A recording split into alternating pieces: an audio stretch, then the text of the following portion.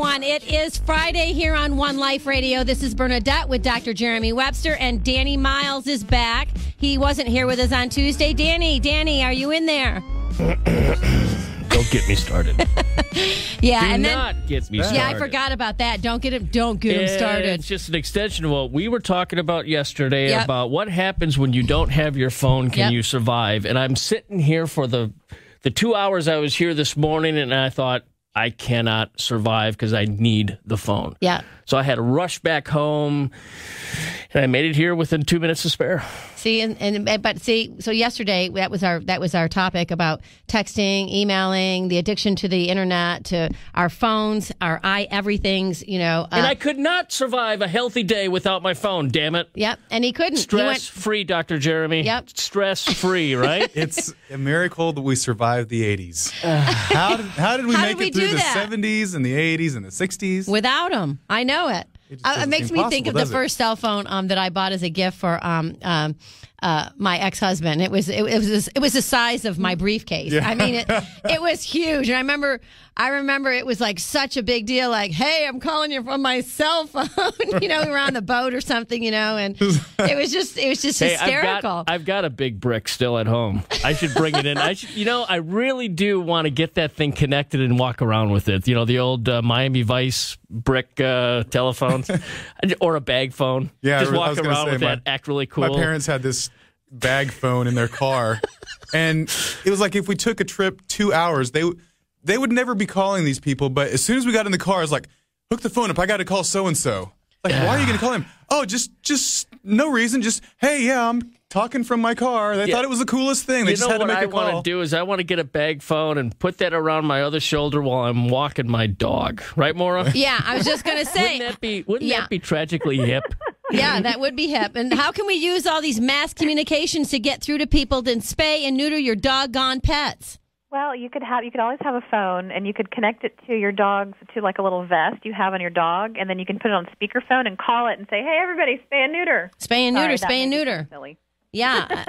And or your ringtone could say, spay and neuter, spay and neuter, spay and neuter. Yeah, really. Well, I was thinking this morning as I was driving here about the upcoming fur ball. What's the date of the fur ball this year? The fur ball is going to be September 22nd. Oh, wow. That's coming right up. Yes, it is right around the corner. And we are just about to sell out. So, awesome. Oh, my gosh, everybody hurry if you want to buy tickets. Well, you know what? It's a really fun event. Is it still Las Vegas? Yes. The gambling, which was really a lot of fun last year. Adrift was one of the sponsors. I've always been behind the SPCA of North Texas. They do a tremendous job educating people and help save animals, get them off the street so we don't have to watch them suffer. But the fur ball, for those of you that don't know what it is a gala, an annual gala. It's their big fundraiser. It's a lot of fun. The tickets are $100 a piece, Maura? They're $175 each. Okay. Or a table of 10 is $1,500.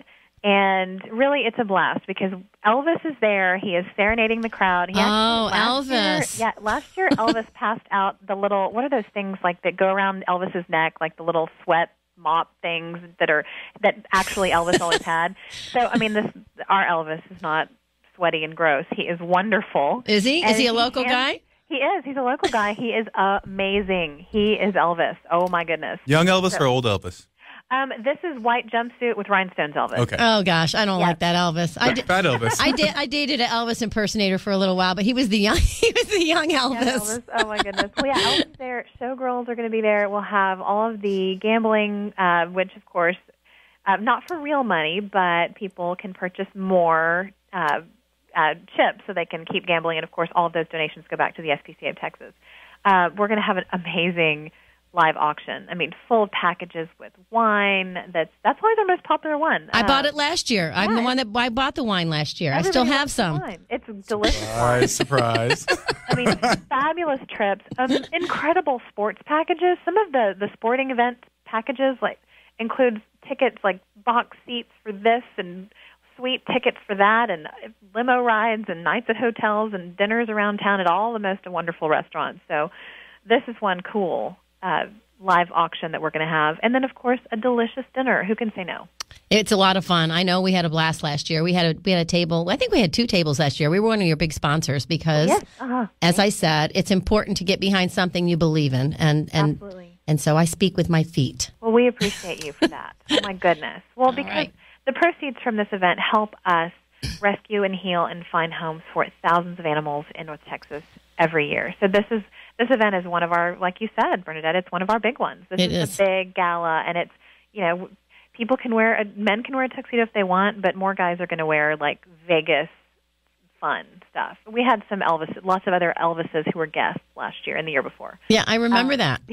I remember that. Yes, and then we also have, as usual, delicious fun things. Even at the end of the night, we have a candy bar to send everyone home, and I don't mean like a chocolate bar, although that would also be awesome, but lots of different kinds of candies and popcorns. So as you leave, you get a sweet treat to take you home. That's right. And I think of my good friend Aaron McBride, or Aaron. Oh my gosh, good friend. I know. I just, as soon as I said it, okay, forget. Help Great me. friend. He's an awesome friend.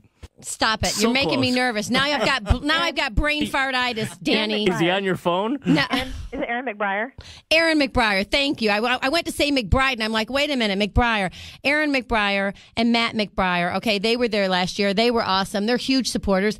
Our Dallas Cowboys kicker, Matt McBriar, he and his wife, they're huge supporters of the SPCA. Former kicker. Well, former kicker. Well, he'll always be part of the team. So, but anyway, there's a lot of great people that attend the event. A lot of great people. Yes, and it's super fun. It's just a fun night for everybody, and it's just, again, going to be a blast.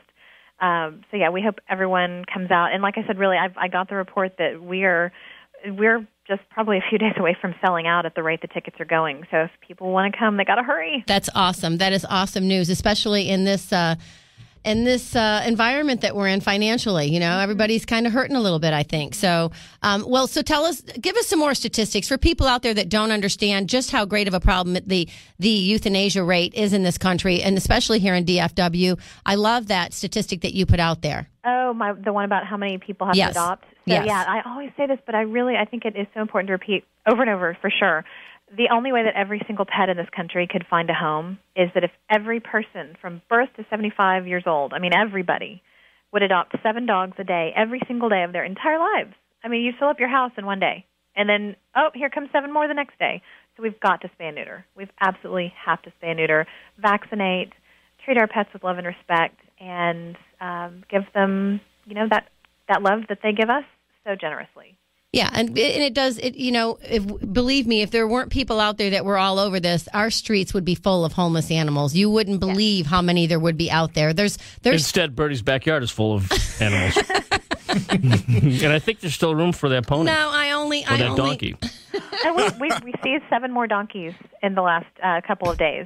So we have more donkeys. Oh my God! Oh no! And what about Humble or Bumble? Bumble is still waiting for a home. Oh, man. I know. Poor Bumble. Poor Bumble. All right. Well, we will put the word out there as we do every week, hoping that anyone out there listening is up for an adoption. And nothing else, get your pets spayed and neutered. Maura, thank you. Have a great weekend. You are listening to One Life Radio here on 1190.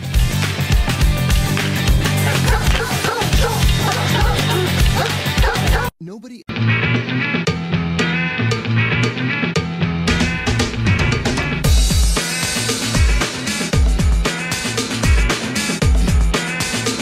You are listening to One Life Radio here on 1190. I think I have a little ADD today, a little ADHD, which is our subject. And you can laugh about that, Danny, if you want. So today, something along the line. Something's up with my brain. Well, then you panic when you do that. When you forget something that you know, and then you're like, oh my gosh, it's so embarrassing. So anyway, today our subject is ADD and ADHD, medications and natural solutions. So Dr. Webster, this is a huge subject. There are so many people out there that want to know about this. So many people that their children are suffering from it, that don't know what to do. They don't know really what's the best choice. No parent wants to put their child on any regular medication. Well, you would think that, but some are all more willing to throw their kids on the Ritalin or whatever it takes to get them to perform a little bit better. So I wouldn't say that all parents don't want to put their child on medication. The problem is I think a lot of parents are completely willing to put their kids on medication. Well, I just mean in their heart of hearts, Well, maybe so. That's what I mean. In their heart of hearts, you want your child to not have to rely on a medication to function well. Right. I would hope not. I hope parents would understand that putting kids on these medications is no different than a Wall Street stockbroker turning to cocaine to boost his ability to focus and perform, the long hard hours or the rigors of the job. What happens in the long run? Burnout. Well, and we listened to our listeners. A listener, Liz, asked that we cover this topic. She wanted to hear what you had to say. So let's identify first what this is. So you've got the ADD and you've got ADHD. Tell us the difference. Yeah. ADD is attention deficit disorder. ADHD is attention deficit with hyperactivity disorder. Very similar. The ADD kid might not focus too well, might have trouble just paying attention in school. But they might be the kids that are kind of calm, but still just not really focused too well. The ADHD kid might not be focusing well, and they might be, at the windows and running around and jumping and screaming and yelling, a little bit more hyperactive. So that's the basic way you identify one versus the other. And the problem with this is there's no real good definitive test of how you can identify the kids on either a structural, physical level. Is there something physical that's wrong, or is there something chemical that's wrong? You can't. There's no definitive test to say yes because of this particular neurotransmitter, or because of this particular hormone, or because of whatever marker you want to say. There's no definitive test for any of these. So these are purely behavioral descriptions of how the kid is reacting to its environment. Well, there's been a lot of discovery, a lot of discussion about this, trying to figure it all out. We didn't have diseases like or disorders like this, 30, 40 years ago, or at least they weren't identified. Do you think that it's got something to do with the ever-moving world, the fast pace that we're all at because of all the electronics, the internet? Like we talked about the phone. You didn't have your phone Leaving your phone at home. Yeah, you didn't have freaking out. Yeah, you anxiety. Yes. Let me ask you this: what's the difference between ADD or anxiety? Not much. Okay. Physiologically, it doesn't seem like there's very much.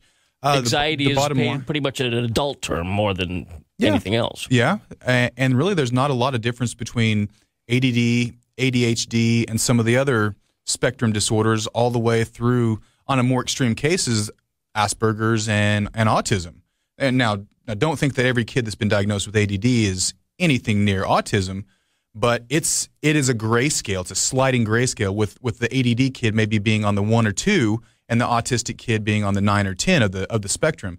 But it's kind of the same thing. It's just how bad is it? And in an adult, sometimes adults do have the discipline to not, freak out and jump around and scream and yell all the time, although I do know some adults that do that. They oftentimes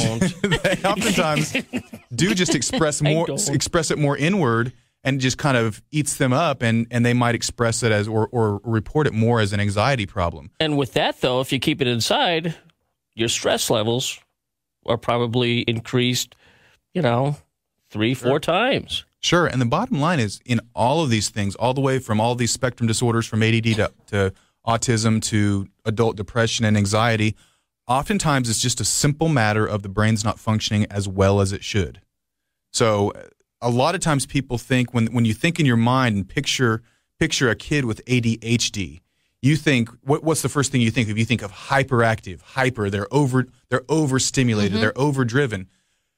The strange thing is, when you put them on stimulants, that's what my question was. I have always wondered, if you're hyper, why are you giving them meth? Yeah. So and that's a great question, and that's tricky to understand at first until you understand really what's going on with the brain. They put these kids on stimulants, and it calms them down.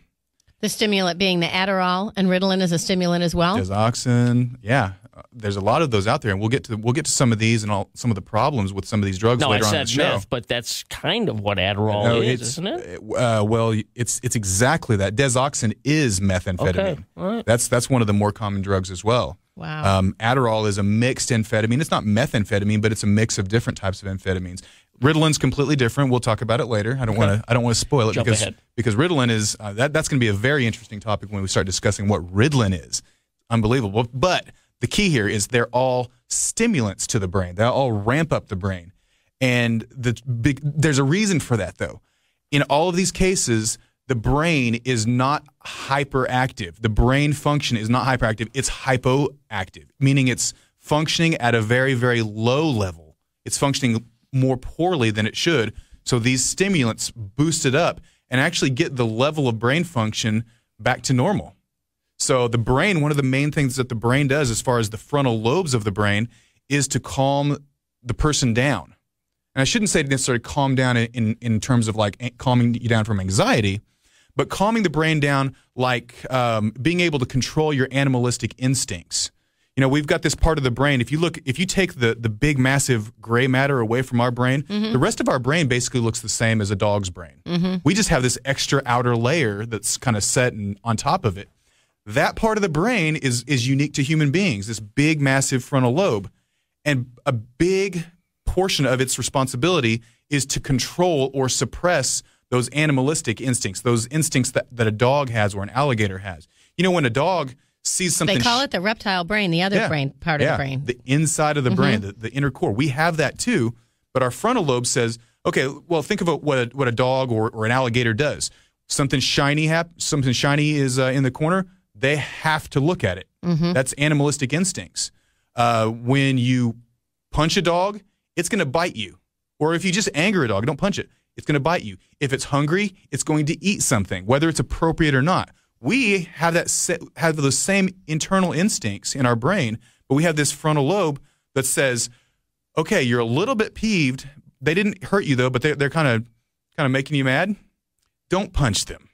Suppress that animalistic instinct. Hey, there's a shiny object over there, but you need to focus on the speaker. Don't look at the shiny object just because there's a glare in the window. We don't have to do that until our brain function starts to decline, and then that animalistic instinct comes out. And then we start behaving basically like an animal. Really interesting stuff. Right. So Really? you can take a stimulant, it boosts the function of that frontal lobe, and all of a sudden then we have the ability to suppress our animalistic instincts. It's this inhibitory or suppressing effect of the human portion of the brain that allows us to not behave like animals or not be overly active and just jump and look and stare and scream, basically act impulsive. And so the ADD is basically a hypoactive brain? That's right. Yeah, hypoactive meaning low function. Right, low function. It's not a hyperactive brain. And this, you said ADD, but even the ADHD, the hyperactive disorder, is not a hyperactive issue in the brain. It's also a low functioning brain. Hypo-functioning or a low functioning brain, so that you need to somehow boost the function of the brain. And you can do that with stimulants. If you want to be a zombie later in life, if you want your kids to be a 25-year-old zombie, you can use those, and they will work. That's what my next question was, is how long does it take for eventually, the doses will eventually go up and up and up to the fact that, to the point where it doesn't affect it anymore. And maybe this might be an extreme case, but he's getting addicted to Adderall, or is it addictive? Adderall or Ritalin? Of course, yeah. Well, and then that leads to, okay, now you got to break the addiction. Right, and how long is dependent on the person. Everybody's different. We need to understand this. We have basically the same wiring and basically the same chemistry. The robustness of the individual or the vitality of the individual is different from person to person. So one person might get exposed to a certain toxin, and I would put these drugs, I would put those in that category of toxins. They are somewhat toxic to the brain, and you might have this piece of the brain that makes dopamine and adrenaline, and it may be very robust. So you may be able to get away with it for quite a while before that part of your brain breaks down. Other individuals might not have a very robust brain, and you start adding these stimulants or these toxins to the brain, and that part of the brain might break down very quickly. So it's just like two people, that start using cocaine. One of them takes cocaine, it's like, no big deal, I can take it or leave it, it's not that big a deal, and they just stop whenever they want, no problem. The other person starts taking it and they're just hooked. Well, they did the same thing, but it's the individual robustness of the two people kind of determines which one becomes an addict and which one is like, no big deal, I can just do it whenever I want and then stop, and not that big a deal. Now, you said earlier, that kind of explains, but I mean, you said earlier that it's, as far as to diagnose something like that, you can't just take a blood test and, you're ADD. the next question is, and I don't know if you want to get into that now or later, but how do you, or like your friend Bernie, how do you have to, I mean, is it wise to get a second opinion? Or, as far as knowing your doctor? Because I'm sure doctors have, a different viewpoint on certain diagnosis on ADD or ADHD. Well, and my friend believes it's directly related to diet, to the diet and exercise and what kids are exposed to and, just the world that we live in now. Is it? Or is it an environment? If you're in a city where there's lights and pollution and whatnot, does that have an effect on it? All true. And here's the more broad truth. Anything that has a negative effect on the health of the brain is contributing or leading, or I should say, maybe I shouldn't say it, but I'm going to go ahead and say causing the underlying problem. So anything that affects the brain. Can poor diet affect the brain? Absolutely. You eat a bunch of trans fats, your brain structurally is going to be very poor. If you eat a diet with too much sugar in it, it could cause inflammation in the brain or could cause too much adrenaline surges in the brain. How about something as simple as video games, because obviously kids are video game addicts. That stimulates the brain, but in a different way. Right. Stimulates the brain poorly, in a very poor way, and actually triggers the stress response or that adrenaline response, which we don't want all the time. Our bodies aren't wired to have this constant adrenaline or constant stress response. So lots of things having to do with the brain. We'll cover those all when we get back. All really interesting stuff. You are listening to Dr. Jeremy Webster here on One Life Radio on 1190. You can find him at CompleteHealthDallas.com. That's CompleteHealthDallas.com. 972-735-0707. 972-735-0707. We will be back right after the break.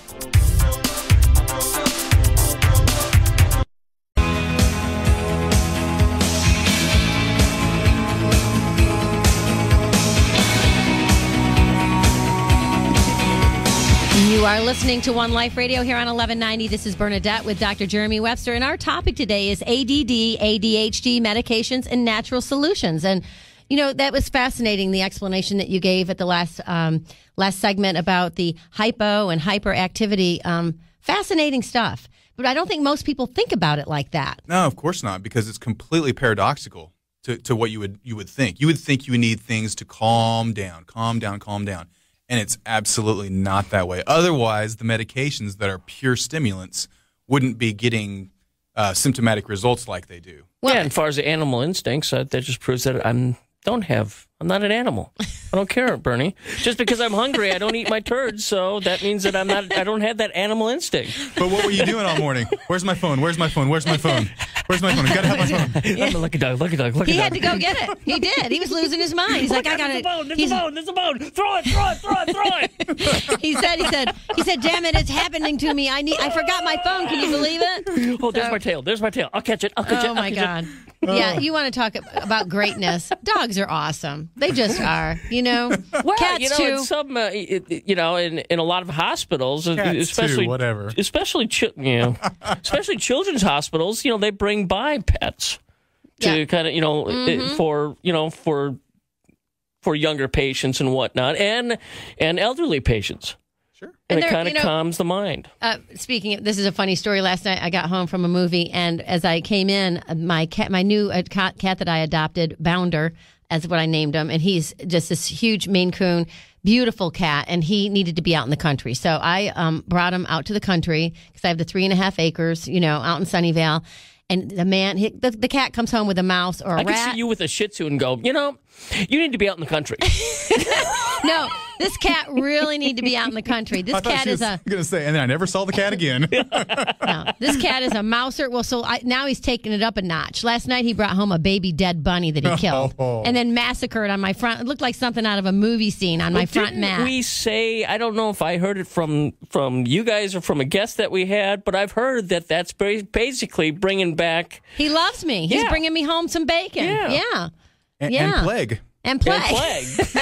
Well, and I was like, oh, man, Founder, did you have to kill a bunny? It was a baby bunny. It was so cute. Well, it's not Easter. It was just, he had the guts out and everything. It was bad. It was really bad. Did you guys hear about the case of plague recently? No. Yeah, there was a kid, and I'm trying to remember whether it was in New York or California. I can't remember where it was, but there was this group of kids. They were out playing. They were out on a retreat from what I remember. I heard it yesterday, I think. So it's a long That's time so ago. 2 centuries ago. Yeah, yesterday. My brain's not working so well either, I guess. It's contagious. So anyway, they were out on a my camping phone? Where's trip my phone? in the woods, and there was a dead squirrel, I believe, and I guess one of the girls kind of got too close. Well, then she started having convulsions and seizures, and it's bubonic plague. Really? Yes, Really? bubonic plague. And where was this? Not Dallas. I can't remember, New Jersey or somewhere else. Oh my probably. gosh. I can't remember where it was. You could contract that easy by Well, just she did. wow. That's I'm pretty not, I'm not a scary. real, I'm not a real expert on plague. No. We don't get a lot So of what do they do? What I is, spend a lot of time studying plague. So in other words, Universal Studios, when they have a new, a plague movie out, you're not going to be one of the consultants on it. Probably not. Yeah. No. There's probably like 10 guys in the world that really know a lot about plague. did that person die? This child, did she die? No, I don't believe. I believe she's recovering. How do they treat bubonic plague? Like you said, he doesn't no know idea. much about You don't know. Don't You don't come know to me anything about Don't it. come to me if you have plague. Yikes! But she gosh. is recovering. I would think. Well, is it viral? It's got to be viral if she's got it has to be. Let's not talk about specifics of plague. Yikes. Yeah. 'Cause I'm not going to give any good information. But Yeah. she did have a fever of 107. Wow. Wait a minute. No. good. I saw that story on the news. And they were shocked. And the nurse that they were interviewing had to check 3 times going, 107? 107? Wow. And yeah, she is living. Yeah. She is fine. But, Yikes. Hopefully. that's modern medicine Remind in me to itself. stay away from any squirrels, Yeah, dead or alive. exactly. Or any varmints. Or squirrely Don't people. mess with. Squirrely. Well, and there's a lot of What's your stuff cat's out name? there. Bounder. Don't let Bounder bring any varmints back. Yeah. Yikes! That makes me really nervous. Don't be. You should have seen the mouse the night before. They just keep getting bigger and bigger. Next thing you know, he's going to bring home one of the neighborhood cats or dogs too, or something. He's awesome. He's a hunter. Well, hey, getting back to the ADD and ADHD, as far as it being hard to diagnose or, like I said, can't do it on a blood test or whatnot, adults, can it be acted where, for them to go and get their Adderall or something like that? We're talking about addiction and Adderall being kind of a form. And I've told you in the past that I've taken Adderall from time to time for a workout stimulant. Yeah, I know people that take it. I know friends of mine, girlfriends that take it to lose weight, or people that want to get a lot done. Yeah, because I'm sure it's a form of what fen and Well, what Adderall. Yeah, Adderall's a mixed amphetamine. Okay. It's an amphetamine. That's all it is. So my question to you, and this is not a how to get your stimulant drugs, but I mean, can it be acted where someone, an adult goes in and knowing the right doctor, it's like, I think I have, ADD, adult ADD. Of course, yeah. If you scary. if you want It is amphetamine, it's easy to get. Well, that's scary. Because there's no way they can't just do a blood draw and say, oh, well, this marker isn't elevated, so therefore you don't have it. It's not that. As I said before, it's purely behavioral. Now, there are some tests if you really dig into functional neurology. You can do things like watch the eyes as you snap your finger on the other side and see if their eyes try to flicker away from your finger, from the finger that they're following. You can't act. I mean, that's... And there's things like that you can do, but I'm going to tell you right now, 90+% of doctors aren't doing anything like that. They're saying, having trouble focusing? Okay, here you go. Here's your script. Yeah, they do that for that's depression scary. too. You're a little depressed. Oh, here, try some of Well, these. and that leads to my next question is, can it be treated holistically? Yes, but going back to what really is it? It's depression or depressed function of the brain. It's a hypoactive brain. So the way you treat it is you improve the function of the brain. And that's a very broad description. It's not something simple. Reading, it's puzzles, not something stuff like that? Okay, there's a piece That's of the it. first thing that came into my mind when you said stimulate the brain. Sure, make the brain healthier. Okay. Not necessarily just stimulate the brain, because as you said, video games are stimulating the brain, but they're in a bad stimulating way. the brain in a bad way that increases adrenaline and does make the symptoms of this hyperactive disorder even worse. But I said improve the function of the brain, make the brain healthier. Well, yes, reading is a good stimulation for the brain. But what if the child is eating a high trans fat or a high processed diet and they had vaccines as a child, and maybe they've even had a flu vaccine, later on, so they got a lot of mercury exposure, so they're toxic. They live in this polluted city that we live in, although Dallas isn't the worst city around. There's still a lot of pollution in the air. A city's a city. Yeah. So you have toxicity, and you have a very poor brain, structural brain, because those trans fats line the kind of coat the cells of the brain and make the brain not distribute waste and not absorb nutrients properly. And then what if the kid isn't getting enough B vitamins or magnesium or iron or manganese or all these other nutrients that drive the energy processes of the brain? Or what we discussed a couple weeks ago, vitamin D. Or vitamin D, or any other nutrient that the brain needs to be healthy. And you said highly processed. You're speaking too about sugar being one of the number one, things here that we're talking about. Yeah, sugar alone has been shown in some of these kids to increase their adrenaline levels, their epinephrine levels, 10 times over baseline when you eat a sugary cereal before school. So that could be the problem with some kids. Sometimes just getting sugar and just getting wheat out of the diet, maybe even just getting milk, and serve them a breakfast of eggs and berries and walnuts every single day, sometimes that's enough to calm it down where the kid would not even be diagnosed ADD-ADHD.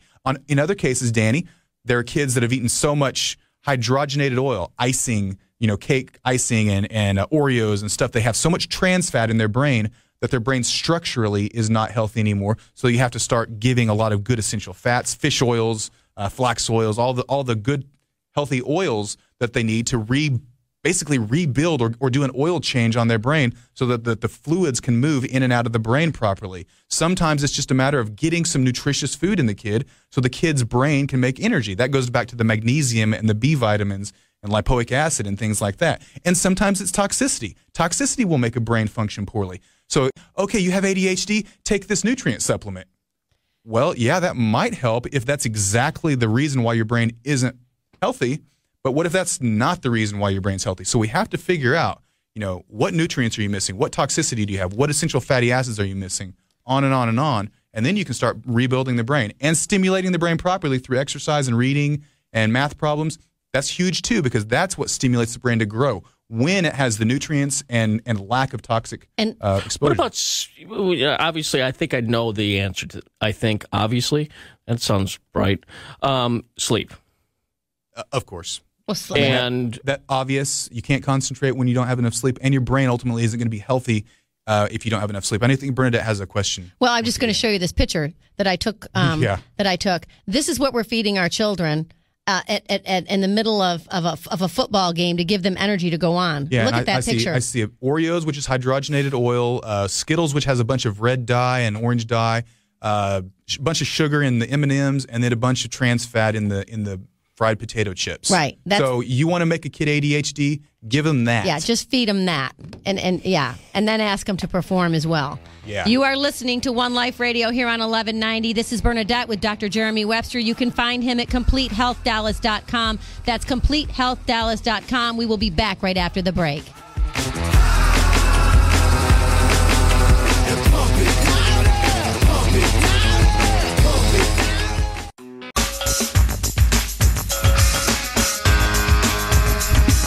Welcome back to One Life Radio here on 1190. This is Bernadette with Dr. Jeremy Webster and Danny Miles. Danny, it's so good to have you back in the room there. We missed you on Tuesday. We really did. Oh, I it missed just you guys. wasn't the same without you, Danny. I went to a Broadway play. I know. It was fun. And you got actually But the talked Book to of the human Mormon, next so to you. when that thing comes here to the Fair Park Music Hall or wherever it would come, gotta go see it. It is hilarious. Book of Mormons. And you know what? You get one body, you get one mind, you get one life, and you get one sense of humor. So work on it. Oh, definitely. And that's one of those that if you, What happened? Where's people's sense of humor and sense? That's why Book of the Mormons. If you don't have a sense of humor, don't go to that because you will be offended. Because it's by the creators. It's by the creators of South Park. That should pretty much tell you.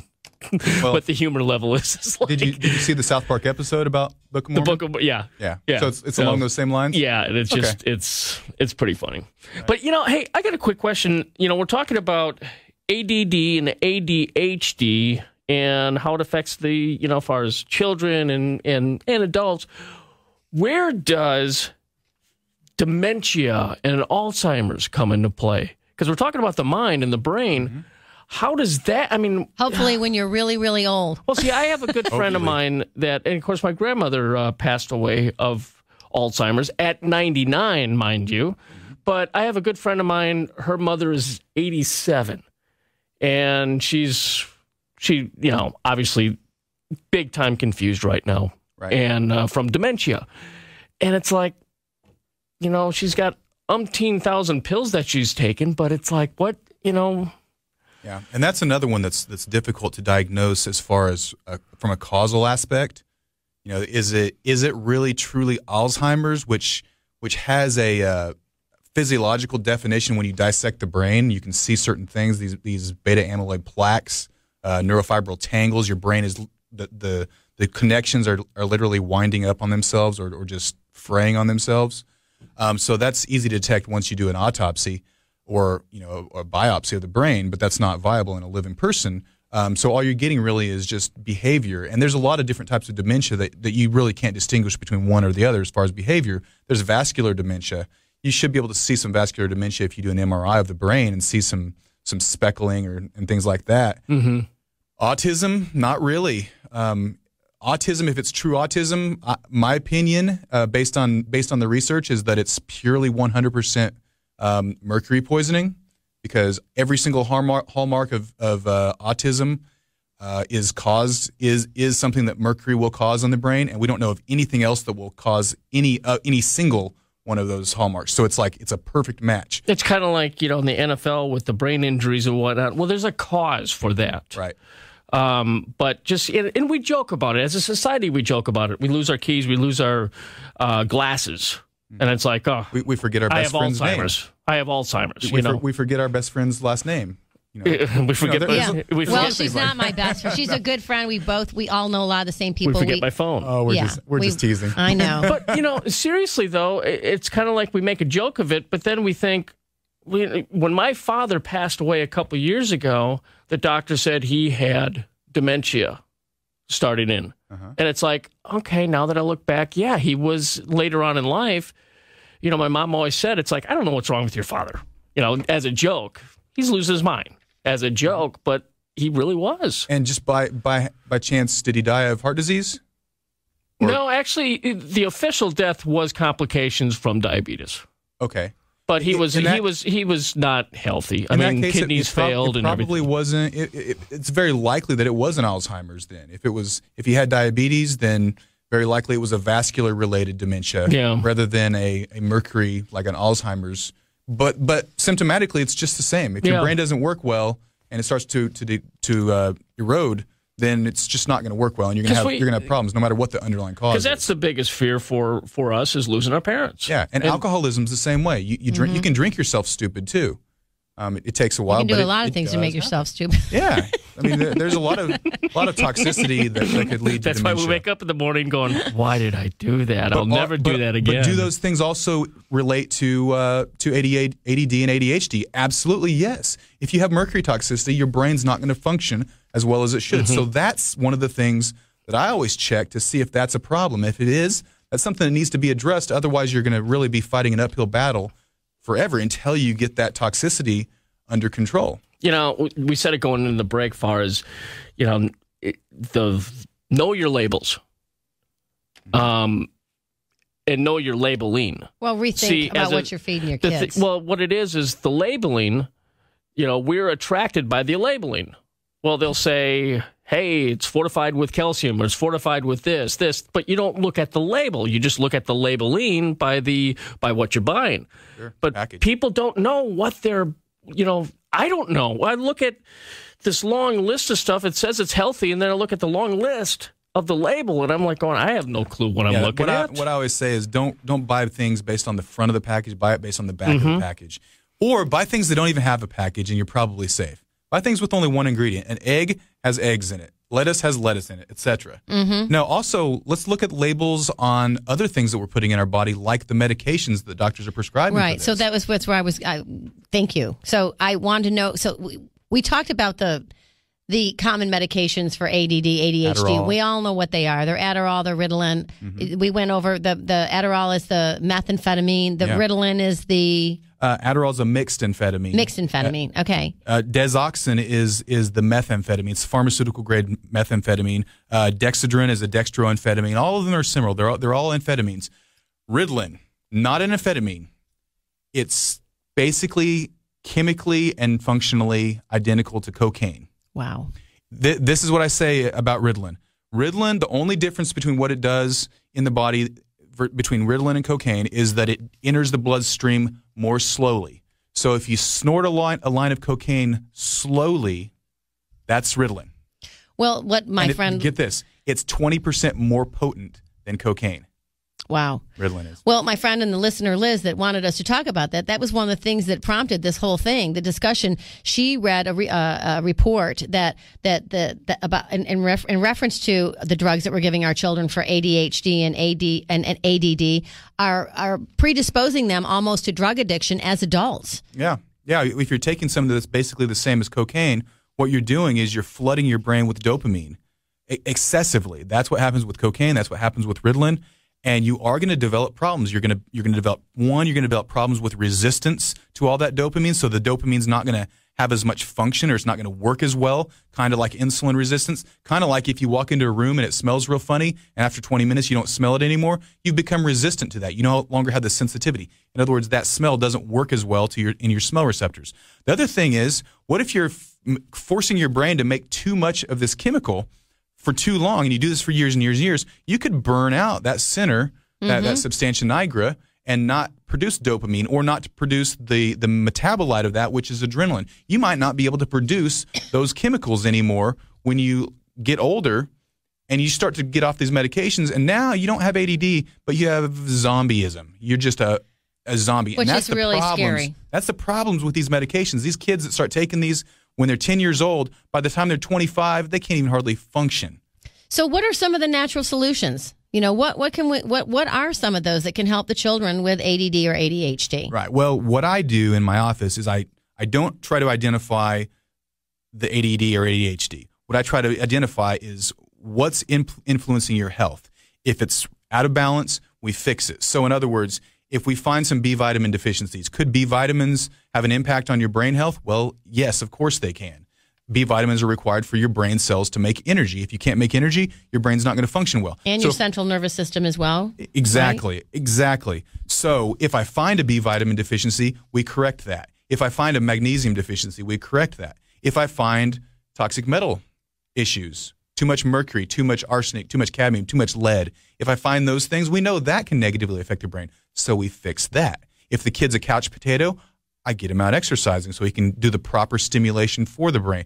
Get him off the Game Boys and the video games, because that's the wrong type of stimulation. It's also encouraging very poor neck posture, which doesn't allow proper signaling to the brain from the neck joints. So it's like you've got to figure out what's going on. I also look at some nutrients that have to do with energy production in the brain other than just vitamins and minerals. Acetyl L-carnitine is important. It helps you transport fat into the brain so you can use it for energy, and it seems to work really well for kids that don't function too well. I also look at structural things. I mentioned the trans fats, the hydrogenated oils from processed foods infiltrating the brain and creating this brain.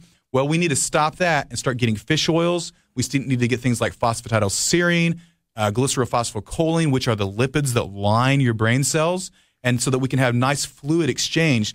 Nutrients can get in the brain cells, and toxins can leave the brain cells, rather than this stiff trans fat brain that happens from eating all those processed foods. We need to protect the brain. Ginkgo is wonderful for protecting the brain. It's an antioxidant, but we also need to look at your other antioxidants, your CoQ10, your vitamin C. Those things are just basic things that can offer protection for the brain. Lipoic acid can also offer energy and antioxidant protection for the brain. I just rattled off a lot of things. I'm so bad.